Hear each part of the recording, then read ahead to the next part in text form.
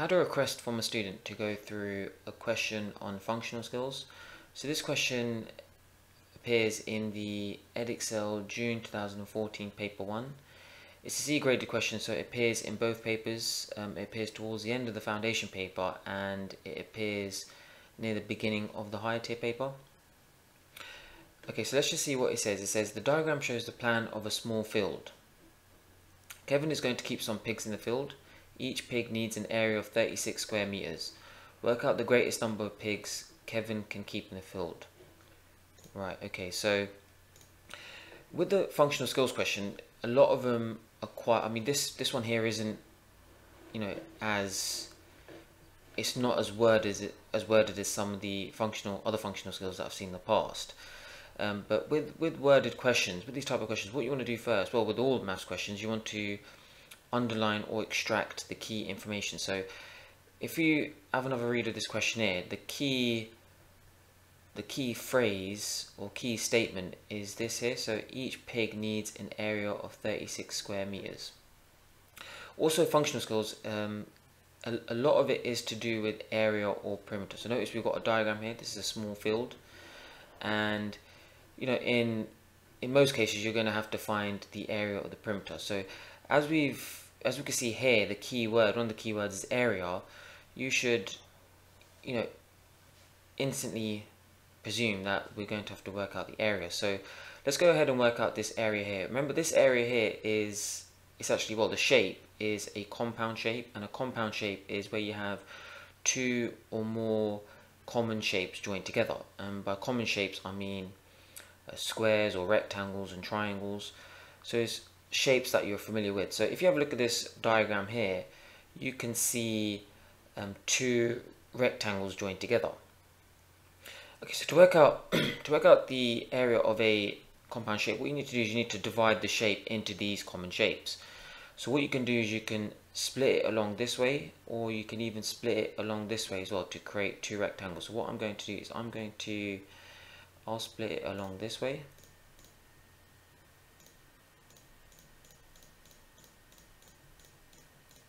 And now we have our two rectangles. So we've got a rectangle here and we have another rectangle here. So all we need to do is we need to work out the area of each and then sum them. Okay, this rectangle here is quite straightforward. We've got remember the area of rectangle is just length times width. The width here is just 7. The length is 10, so you just simply do 10 times 7, which you all know is 70.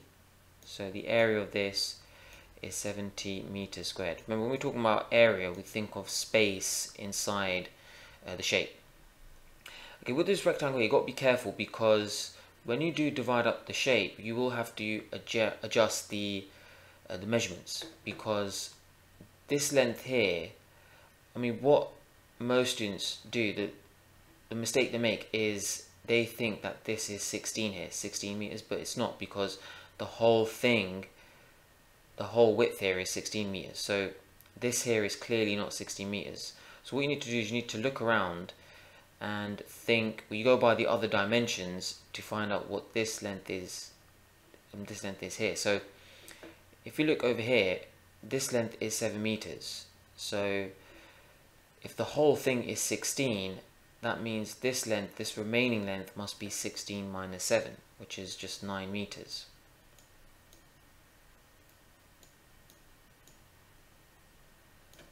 Okay, so the whole thing is 16, and we know from this other shape that from here to here is 7, so that means the rest it has to be 9 meters. Right, so that's 9 meters. We have our width, which is 9 meters, a length, which is 6. So again, we multiply the two, 9 times 6, which equals to 54. So that's 54 meters squared. So again, we just worked out the space within this rectangle here. So what we need to do is we need to add these two together to give us the total area. Okay, so 70 add 54.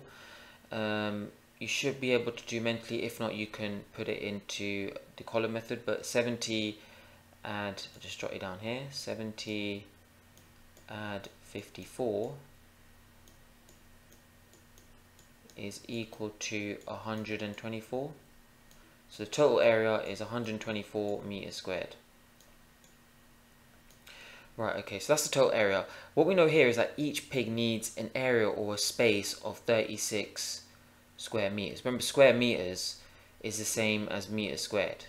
It's just another way of saying it. So each pig needs an area of 36 meters squared, and we have a total area of 124 meters squared. So what we need to do is we need to divide the two. We need to see how many of those pigs can fit onto this field. So what we need to do is we need to do 124 divided by 36. Okay, so obviously this might be a bit tricky if your arithmetic isn't that strong, or if your times table isn't that strong. You might find it a bit tricky dividing 36 into 124. So what I'd like to do is, when we work with bigger numbers and we're doing a division, what I tend to do is I like to put it into a fraction, because remember, a fraction is the same thing. I mean, you could see this as a little trick. So if you put this in a fraction, so we have 124 on the top and 36 at the bottom, you should really treat it like a fraction. Remember, this means the same thing. 124 divided by 36 is the same as 124 over 36. So remember, that line in a fraction means divide. Okay, when you put it in a fraction form, it gets you to think about simplifying the fraction. So let's simplify this fraction. Because remember, when we simplify a fraction, what we're doing is we're simplifying the division as well. So, okay, simplifying this fraction, as they're both even numbers, what we can do is we can half the two. So 124 over 36, if you half the numerator, that gives you 62. And if you half the denominator, that gives you 18. Right, so what we've done is we've actually simplified this division. So that 124 divided by 36 has now become 62 divided by 18. And as they're both even, we can simplify it again. So remember, a quick way to simplify a fraction, if they're both even, is just to divide it by 2 or half it. So dividing it again by 2, so we have 31 at the top. 62 divided by 2 gives you 31. And 18 divided by 2, which equals 9. So, and I believe that's in its most simplest form. So 124 divided by 36 is the same as doing 31 divided by 9. You see how that division is a lot more simpler? So that's another trick you can keep in mind. Whenever you're doing division which involves bigger numbers, put it in a fraction first and then simplify it, because what you effectively do is simplify this division. Okay, so 31 divided by 9 is a lot easier to do. Okay, we have, well, how many 9s go into 31? If we go up in our 9 times table, 9, 18, 27, obviously the next multiple would be 36, and that would be too many. So we can only fit at most three pigs.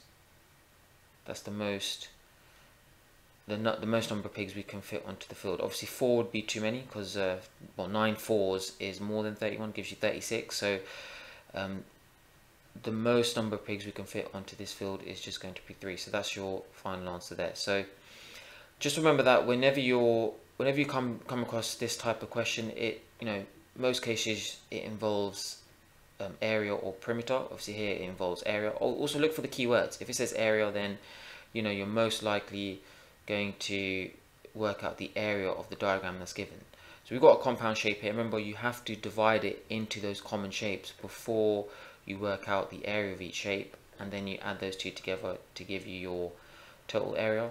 And then as each pig needs an area of 36 meters squared, remember that square meters means meters squared, you just divide the two. But obviously this is a bit tricky to do.